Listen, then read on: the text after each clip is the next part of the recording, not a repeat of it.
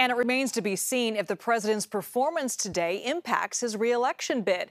Joining us live now is Dr. Carolyn Heldman, the professor at Occidental College. Thank you so much for joining us, Dr. Heldman.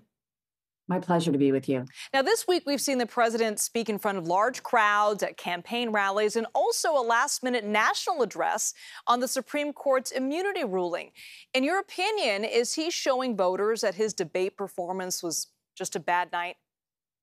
Well, that's certainly what he is attempting to do, but we now know how catastrophic his debate performance was. We have a number of polls that have come out in the last 4 days. We know that 72% of the American public no longer think that he has the mental and physical fitness to hold the presidency. And that is an alarming statistic, mostly because it means that it's Democrats and independents who are moving away from him because he's never had much Republican support. We also know that in many national polls, he slipped and that the gap now looks to be about 6%. And that sort of a gap we have seen at different points in the last half a century, but only when folks have lost. So, for example, we saw it in 1980 with Jimmy Carter when he lost against Ronald Reagan. We saw a similar gap in 1992 with George W. Bush when he ran against Clinton and lost.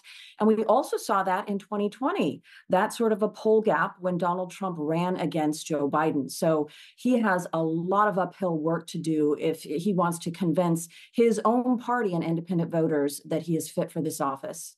Well, a number of Democrats have said that it is time for Biden to step aside. But Kamala Harris, who is second in command, doesn't necessarily have just overwhelming support.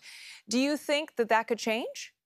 Well, her poll numbers look very similar to Biden's. Obviously, they're not fitness questions, but she has been the target of a campaign to diminish her candidacy. And I think, as someone who studies this, it has a lot to do with her being a woman and a woman of color and trying to kind of tap into those biases. So it is no surprise that she has very low approval ratings.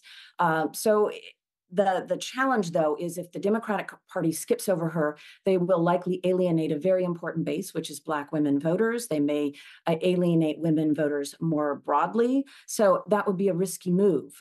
There are other potential candidates who are polling slightly higher than Harris. But again, the Democratic Party would really face a lot of pushback if they skipped over Harris. Yeah, speaking of potential candidates, let's talk about Governor Gavin Newsom. He's currently out there stumping for Biden, but what is the likelihood that if Biden steps aside, that he could be on the ticket? Well, the Democratic Party really wants to avoid a bloody kind of brokered convention, if that's what it comes down to, if Biden does indeed step aside. It would be great if that happens for the Democratic Party strategically, for him to throw his support to a specific candidate. If that doesn't happen, sure, Newsom is in the race. Newsom is polling about where Harris is polling. He might have an uphill battle in terms of convincing folks that he's not one of these, super liberal Democrats because of his branding from California. But I would imagine that given his surrogacy, that he's certainly looking forward to 2028, if not 2024. I want to talk a little bit about the uncertainty and the impact of this uncertainty within the Democratic Party on other local elections that are happening in November. Are other campaigns having to change their strategy because of all of this? They're absolutely shifting their strategy, and they have been for quite some time because of Biden's low polls.